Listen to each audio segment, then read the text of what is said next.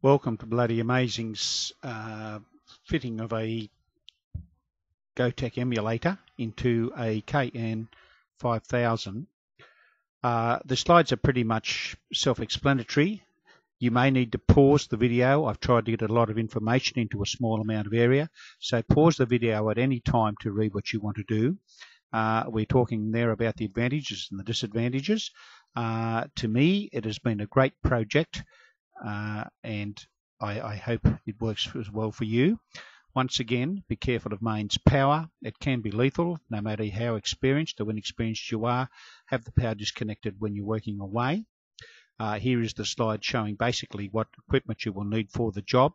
It generally worked out at about $50 Australian. And you will see a video coming up now of actually the first part of the project. Right, the aim of our project is to make and break this connection here, which is the second pin from that direction. Okay, with those two pins there, the circuit needs to be broken and joined, and also simultaneously the connection between this pin here called number 6 on the plug, which is 1, 2, 3 on the topmost part of the plug, that and the ground plug, which you'll see marked, I've soldered that underneath, which is 1, 2, 3, the third pin in that direction. So that's the aim of the project, is to make and break those circuits separately, and I do this by the use of a momentary switch. You'll see that when I pull it down it wants to leap back, and it's dual pole, so that we can actually make and break two circuits simultaneously. Now, I would suggest strongly that you use a momentary switch. They're available for about $5 at the electronics shop, because if that switch is in the wrong position when you power up, it will come up with a silly message such as, "How do you want me to format the the floppy disk?" And then you have to repower up. So a momentary switch is the switch of choice to make life very, very simple. Trust me. Okay, so the first part of the movie, as I say, is to working out basically modifying the emulator. As such, you will note that I have suggested you modify the emulator rather than your expensive keyboard. The emulators are cheap. To be quite honest, I destroyed one actually determining how to fit this, but it's no major loss. Okay, so here we are drilling a hole to fit our momentary switch. The switch of choice is momentary switch, and you may notice in the slide there that actually the momentary switch is I generally have in the up position, and when I have it in the up position, my switch means that the bottom two contacts are alive, so it is contacting in the lower position. So my wires are actually on the two lower terminals. The modification is quite simple. It's basically an addition. Basically, you're taking the jumper off the S1 jumper and replacing it with a switch, and then 3 pins either side of that gap where the plugs go in, you need to make a connection for the other things. Basically, what is happening is the grounding the pin 6 will tell the keyboard that you are inserting a disk, and the jumper will tell it to read that specific disk. Okay, taking your keyboard apart, I've tried to keep this brief. If you have any problems with it, look up the KN3000 thing. Basically, you need to take the peripheral screws out and the screws in the pots, and it will come apart.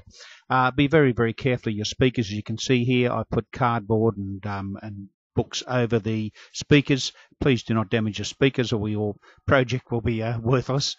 And then you can sort of open it up. You need to remove these two floppy cables first before you try lifting the keyboard component itself. Otherwise, you'll stress those plugs, and you don't want to damage anything. So then once you have removed those two plugs there, one is the power plug, the other is the connection plug, you can then just gently fold the keyboard back over onto the protection over the speakers. That gives you immediate access, and these are the screws. They're just a few screws on either end of the keyboard component there to lift it up. There is your floppy. old floppy drive. You need to remove 5 screws to take that out. Just take note of how it is. I do have a photo if you get in trouble calling it back. Then you need to remove the cradle off the floppy disk and reattach it. Now this can be quite frustrating. Use the screws that came with the emulator. Do not try and put the screws back in that came out of the old floppy drive. I'd suggest you put them into the old floppy drive so you don't lose them. Now here you'll see I've stuck some felt around the outside of that because it doesn't quite fit as nicely as it did in the KN5000, and also it will help seal it and stop any rattles.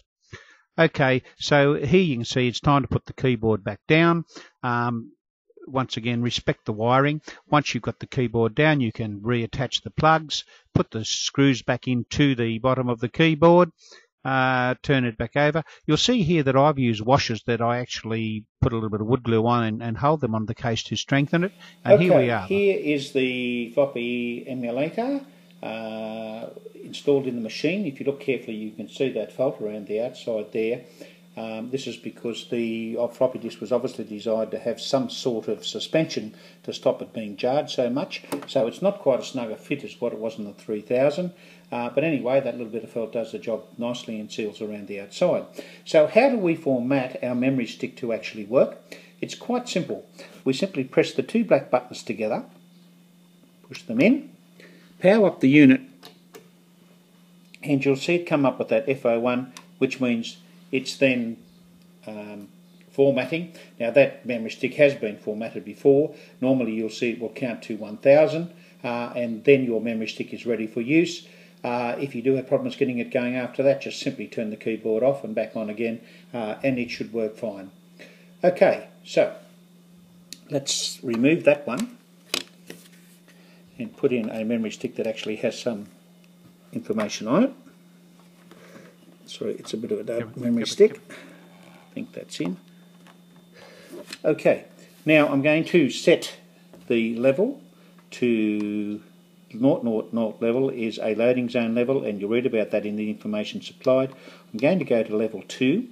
Now what I'm going to do is, you'll notice that this is a momentary switch, and the idea of that is you select where you want to go, hold the momentary switch down for a second and let it go. You'll see then what has happened is the load menu has arrived. You simply tell it, yes, I do want to load. It will come up with the choices there. Select the choice you want. Tell it to load.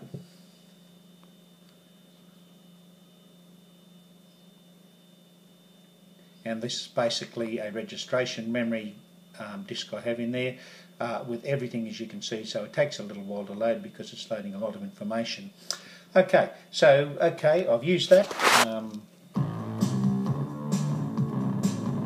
Okay, so now I'll just want to go, say, to a MIDI file or a sequence file. It's probably a better thing to call them on a KN5000. So I think there's something on 40. So we need to change the numbers, go up in the decades. Okay, now what I'm going to do is just press the screen there again. I'm going to press the momentary button. You'll see it comes up with load, load. There is something there to load, so we press load again, and this should be some sequenced information. You can see it's not quite as fast as a hard drive, but does the job quite adequately. You can see it also tells you what level disk you're on up there. Okay, so now that should be a sequence thing. Simply press play, and I'm sure those of us who were in Tech Plus will probably have a copy of that. So that's it, quite simple. Select the number you want, press the momentary button, load it, and you're in business. Works wonderfully.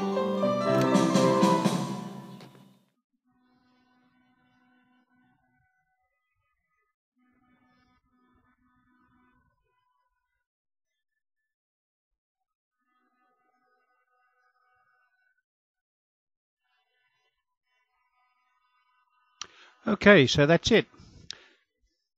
A wonderful result.